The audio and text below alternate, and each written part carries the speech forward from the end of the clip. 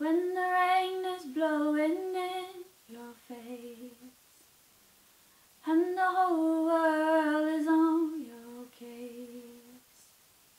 I could hold you in a warm embrace to make you feel my love. When the evening shadows and the stars appear and there is no one there to dry your tears, I could hold you for a million years to make you feel my love. I know you haven't made your mind up yet, but I will never do you wrong. I've known it from the moment that we met, no doubt in my mind where you belong. This morning, at daybreak, as the tide came in and went out, and came in again, I wrote my name in the sand with a black stone in the place of a pen. Writing my name so close to the beach's end, I knew that it would not be long before the sea washed it away, as if it had never been there. But it is something that I've wanted to do for so long.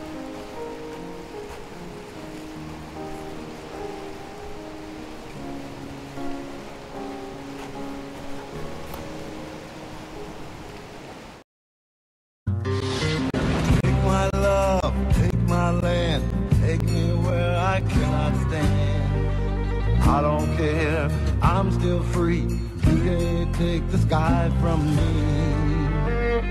Take me out to the black, tell them I ain't coming back. Burn the land and boil the sea.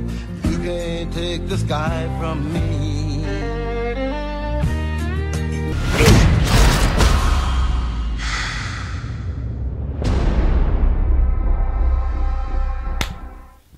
Netflix is the world's leading internet television network. With over 62 million members in over 50 countries, it has come a long way since its formation back in 1997. In the past 15 years, it has gained a mass audience who spend countless hours streaming online. Netflix offers hundreds of movies and television programs, including original online series. The most popular show to date is House of Cards. It is estimated that 61% of viewers binge-watch TV shows at least every few weeks.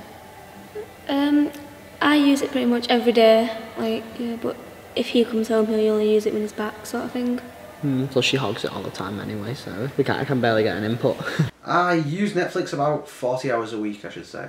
I don't watch Netflix because I don't believe it has all the up-to-date TV programs. Also, UK Netflix isn't as good as the American one. I prefer to binge watch when I watch it because I don't get a lot of time, and when I do I want to use up all the time I get. I do, I'll watch like a whole season in one day really.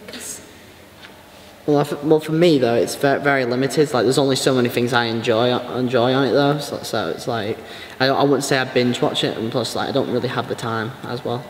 In Britain, a monthly subscription at a single user level costs just £5.99.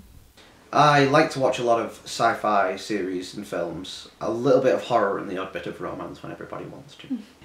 The type of shows that I watch are psychological thrillers, crime, political dramas, stuff of that nature. I have a Sky Go account, so I view TV and films on there. We subscribed to a site recently which is run by Sky called Now TV. It's more expensive, but it's, how can I put it, it's just got a lot more choice. There's a lot more variety really, with movies especially, the newer ones. I never watch live television anymore. I gave that up about 5 years ago.